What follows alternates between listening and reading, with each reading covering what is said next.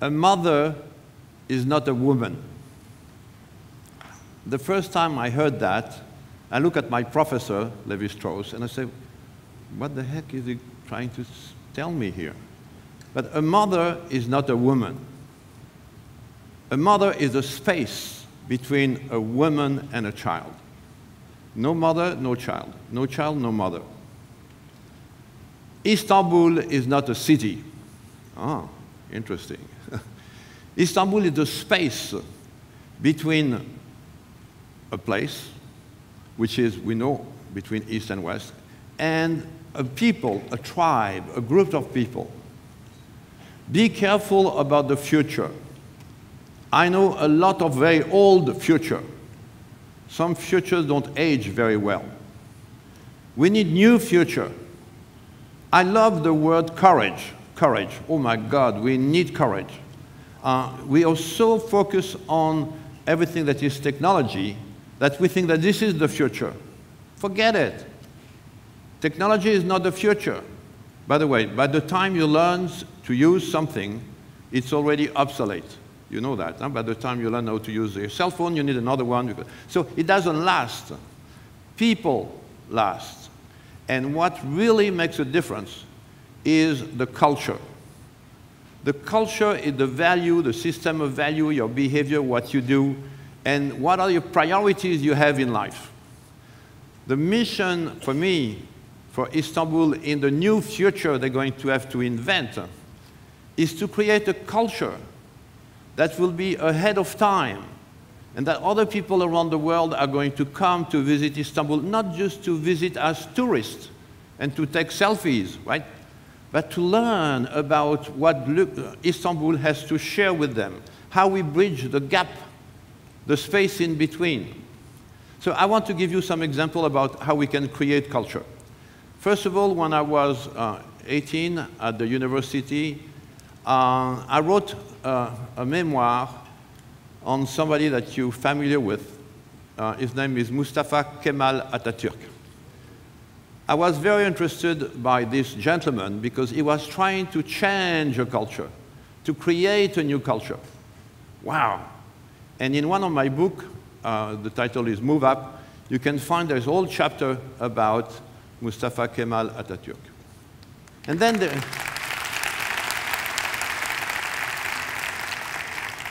and I can tell you, he had courage. Absolutely incredible courage.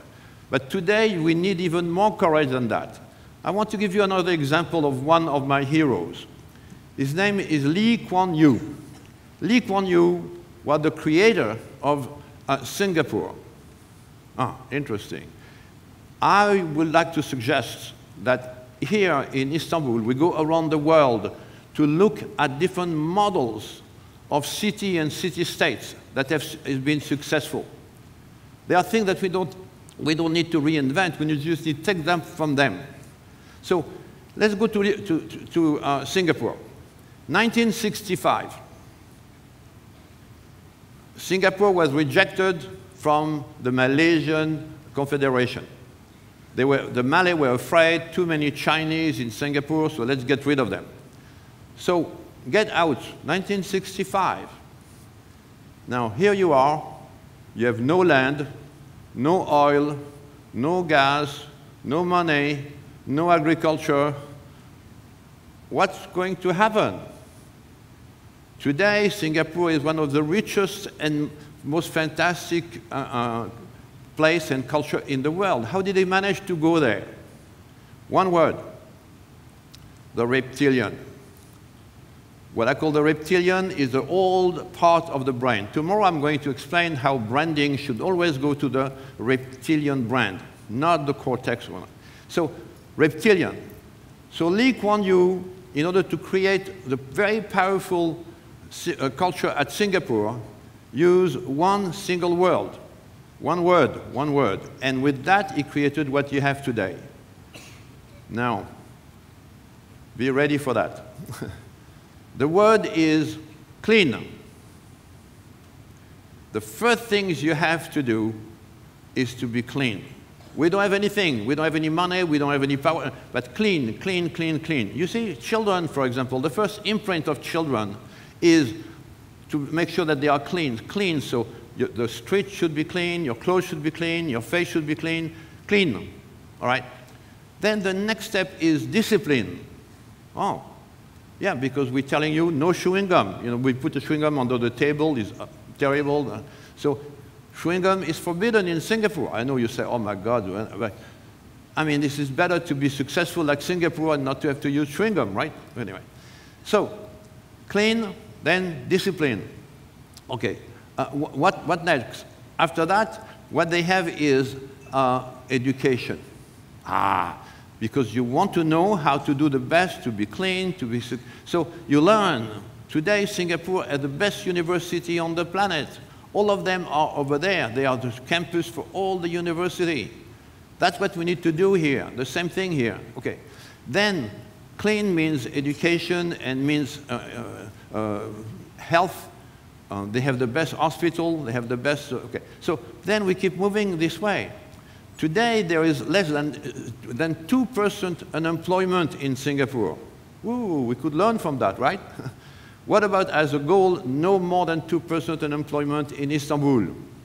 How do we do that? Clean? No, I'm just kidding. But we have to start with clean. We have to go this way in this direction. We can create a culture. I think the future of Istanbul is not just in creating new buildings. You know, the courage is to have the courage to say we need to create the next culture. We need to create the culture that the world is going to want to copy. And what is this culture? How do we create a culture? One of my experience in the past was to work with Horst Schutze, the president of the Ritz-Carlton. And at the Ritz-Carlton, we say we're going to create a culture. All right? So this is not just a hotel. This is not just employees. And we start with ladies and gentlemen, serving ladies and gentlemen. Whoa. Let's suppose that the people that come to visit Singapore feel the same way. Let's suppose the people that come to visit Istanbul are treated like ladies and gentlemen, being served by ladies and gentlemen. Wow. And one thing that we say, for example, at the Ritz-Carlton, you cannot say yes. What? Yeah, you cannot say yes. Oh, really? Yeah. You have to say, certainly, my pleasure. Oh. I tried that with my wife, by the way. You know, I'm still waiting for, certainly, my pleasure. Oh, thank you, dear. So, then you cannot say no. Oh. Think about people visiting Istanbul and they want something. You never say no. What do you say? You say, just give me a minute, let me see what I can do about it. I was at the Ritz-Carlton in Santiago de Chile, and I asked for the Wall Street Journal, and they didn't have it. So the person said, just give me a minute, let me see what I can do. Then he went to the computer room, he got the printed, he came back and said, okay, today I have only a print out, but tomorrow I will have it. Wow. So when you create a culture like this, everybody is concerned. You see, Horst Schutze was for me a great example. When we were walking into a hotel, he would see a paper on the floor. He was the president, the chairman, the big guy. He will go and take the paper and put it in the basket. Think about everybody in Istanbul doing that in the street, taking care of everything, being responsible for their own city, for their own environment, teaching children to do that. This is already something that is, you know, incredible when you accomplish something like that. So this notion of culture is something that we have to understand. This is the value. You know, people, this is very important, but what are the value of these people? What are the principle? What are the things that they put as number one in their life, the thing that they want to accomplish? So one thing that is very powerful is Istanbul is not just a city, as I told you before. It's a space in between many, many different directions. Right? So, of course, the cliché is to say the east, the west, the bridge, you You know, from my window in my room, I can see Asia over there. I remember the first time I went to Istanbul. I was driving my little deux chevaux, you know, the Citroën ugly car, the ugly car. And I was driving, and I was going to India. And I arrived at the end of Europe, and I saw the bridge. And I say, oh my God, I'm going to drive, and I'm going to be in Asia. Oh, wow, this is amazing. So we have to understand that for you, it's so common, you not even think about it anymore. But for the rest of the world, this is incredible to be able to be the connector between two completely different civilizations. You know, we have to understand better than just the branding of the city. We have to understand the higher purpose. What is the higher purpose of the city like Istanbul? Is to be the model for the future.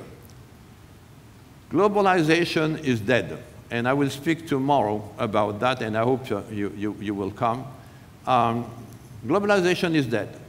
What we have now is global cities that are connected between them, and a tribe that I call the satellite tribe. People that kept moving from one city to another, to another, to another. And the rest of the planet is what we call flyover. I mean, not even pay attention to that. Is it good or bad? I don't know, but this is the reality, right? Now, look at this different global city. Some global cities are going to be ahead and becoming like Singapore, being models, you know. And what do you need for that? You need an airport, you need an airline. Well, we have that here, right? You need telecommunication, you need a safe place. You need good food. Wow. You know, I was asked by Georgetown University to study higher education, how to attract people from all over the world to come to a university to study. Let's suppose you want to do that. You want to attract all the best minds around the world to come to study in Istanbul. What do you have to offer? So the intellectual, they will say, oh, we need to have a good professor, good science, good research, good lot of publication. Okay. We did this work among other places in India. And when we ask Indian, where do they want to go to get an MBA, a PhD? I say, London. Oh, you mean London University? No, London. Oh. Why do you want to go to London? Because they have the best Indian food. So you see, this is the reptilian dimension. The reptilian always win. Huh? And we need to hear about the food in Istanbul. This is very, very important. The food is so crucial. Of course, why? Because we go there every day. You know, we need this dimension there. So there is a higher purpose here. The global cities are going to be interconnected. And the global tribe is what the people we want to attract. Tourism is over. Forget about tourism. You try to go to Venice. This is awful. This is terrible. Venice is being destroyed, polluted by what I call terrorists. Tourists, terrorists. They are terrorists. And so we don't want that. People aren't going to come here to take pictures. They're going to come here to learn the new culture that is going to dominate the future of this planet. And that's what is key here. The leader of, and I think Mr. Mayor is a fantastic leader and very happy to be able to meet him. I think a leader is somebody that is going to connect everything we do in this city with the higher purpose. You remember Mr. Kennedy, John Fitzgerald Kennedy say, let's put a man on the moon before the end of the decade and bring him back. That is a mission statement, right? So let's have a mission statement like that, with a higher purpose, connecting people, different cultures, making a place where cultures can meet and respect each other in a free way. I can tell you, you need a lot of courage to create that. Huh? But when we have a mission like that, when we have such a powerful mission statement, the woman at the Kennedy Space Center, the cleaning lady that was cleaning the floor, when you ask her, what do you do? She say, I'm putting a man on the moon before the end of the decade. Wow. I would like everybody in Istanbul to be able to say, okay, I'm not just cleaning the floor, I'm not just selling, I'm doing that for the world. I'm creating an environment where culture can meet the space in between cultures, when we can create the global mind that is needed for the future. And so this is not globalization. We're not going to become all the same, buying the same thing. And there is a strong reaction against that. Forget it. The global cities are going to be providing an identity. This notion of identity is absolutely crucial. I don't know if you look at the news today, but in Bamberg, in Italy, the extreme right won the election. Wow. One thing that I've been trying to say for a long time is we need culture therapy. Culture therapy. Yeah. Some cultures are neurotic, some cultures are psychotic, but we need to cure them. We need to help them to get better, to be more creative and open-minded. And there is a danger to see the old demon coming back. The Germans are very concerned about that. They know that. When there is a demonstration but neo-Nazi, there is immediately 500,000 people in the street trying to say no, no, no, no. They know the danger, right? But the danger is still there. If you look at the French don't know the danger. They're always on strike. Why? Because part of the culture is, I don't want to work. That's the French archetype. Yeah? So they don't work. By the way, they're never on strike in August, never. Why not? Because they're on vacation. So you see, so they need a therapy. The French need a therapy. There is twice more unemployment in France than in Switzerland. Why? Because the Swiss, they work. Right? So we have to understand here, what we mean by courage is the courage to be demanding. Something I learned, and I spent a big part of my life working with autistic children, when you want to take care of children, you need to show that you care. But in order to show that you care, you have to be demanding. You cannot be caring if you're not demanding. Demanding is that if you give them everything they want, then they don't care about that, and then they get spoiled. And, you know. But demanding, be responsible. See the consequences of your act. You know? So that's what we need to do. That's why the whole notion of Lee Kuan Yew starting with clean, well, it's magical. Start with clean. You know? And so, very interesting to see if you study the world, and I do that all the time, cultures, countries that are clean are successful. The ones that are not clean are not successful. So what do you need to do to help the dirty country to become clean? Have you ever been into a Japanese bathroom? Wow. It's like being in a spaceship. A spaceship, and the technology there is, you know, this button for this and this button for that, and you approach and this gets open, and oh my God, you don't know. You can spend an hour there just learning what is going on here. The Japanese are very, very clean and very successful. And so this is something that we have to understand, that we need to be the courage to be caring and demanding at the same time, and to create a culture that the rest of the world is going to want to copy. I mean, there are many things to do in Istanbul. I don't speak Turkish, of course, but I don't see anything in English anywhere. In Singapore, last time I was there, my driver spoke English to me, and he said, "Sir, how is my English?" Oh, I said, "It's quite good, you know, better than mine." So he said, "Well, because, you know, they say you have to speak good English. We have to all speak good English." Wow, demanding because they're caring. And they're all going to speak very good English. It's amazing, being demanding, right?